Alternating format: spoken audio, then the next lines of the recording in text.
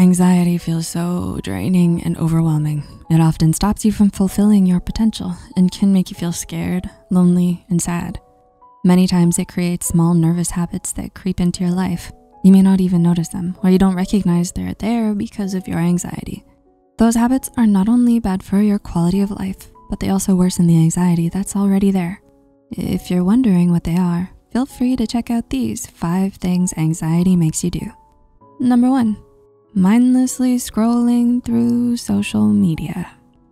There is an estimate that an average person scrolls through around 300 feet of social media content, which is the size of the Statue of Liberty. It's no secret that we're often glued to our phones, and anxiety is a common culprit for that problem. When you're worrying a lot, picking your phone up can become an automatic, mindless habit. In a way, you enter a new world while you're on your phone, a world that is filled with pretty little things you like and where you don't have to feel anxious. Because of that, you keep coming for more, and before you know it, you spent hours and hours looking at your screen. Number 2, rewatching the same TV shows. Binge watching TV shows is not only fun, but it can also feel comforting and help you run away from worries for a while. But if you're anxious, you may start watching the same shows on repeat. When you already know what happens, you get a feeling of familiarity and routine.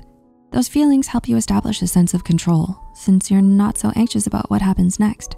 So by rewatching these, you feel more comfortable, and your anxiety finally leaves you alone for a bit. Number 3, overeating.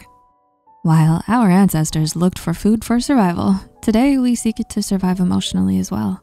For that reason, you may find yourself looking for comfort in your fridge when anxiety gets the best of you. Chocolate bars, a pint of ice cream, or a bag of chips become a temporary relief. But no matter how nice it feels to eat your worries away, this anxious habit is not a healthy way to cope, and it can bring you even more problems in the long run. Number 4, putting tasks on hold. Some of you may be thinking, shouldn't you be worried so much that you want to get everything done here and now? I guess it would seem so, but that's not always true. Feelings of anxiety can often lead you to avoid your responsibilities. There are numerous reasons why this could happen. You may have a fear of failure, so you wonder why even try.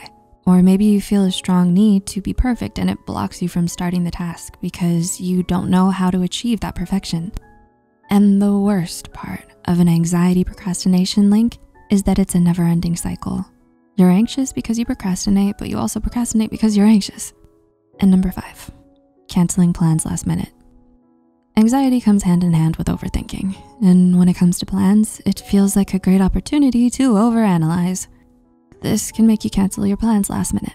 Maybe you decide not to show up at that party, or you bail on your date. In extreme cases, you may even feel too nervous to go to your job interview.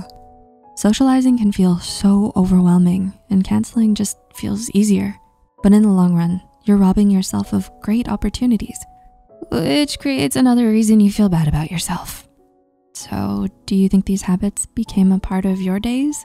Are there some other anxious habits you do when life gets a bit too hard to handle?